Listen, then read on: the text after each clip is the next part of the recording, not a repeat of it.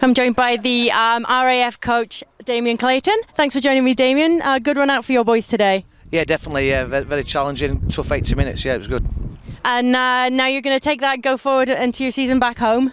Oh, definitely. I'm in for September when we play the Army and the Navy, so this has been a fantastic vehicle to prepare us for that. And how did this game come about? How did you boys end up over here? Our chairman met with Eric and Corey, and we just got it on the request of the RFL as well, as part of the ongoing development for Canadian Rugby League. And how excited were the players to come over and play in Canada? Oh, they were mad for it, yeah. It's the first time we've been. It's an inaugural tour, and not many of us have been to Canada before, especially Toronto. You know, it's a great city, very cosmopolitan, and we're up for it, yeah, it was good. And were you expecting as tough a game as you got today? To be honest, if I'm honest, after Wednesday's game, I thought it'd probably be a bit easier today, but you know, the Canadian team muscled up and you know, gave us a good test.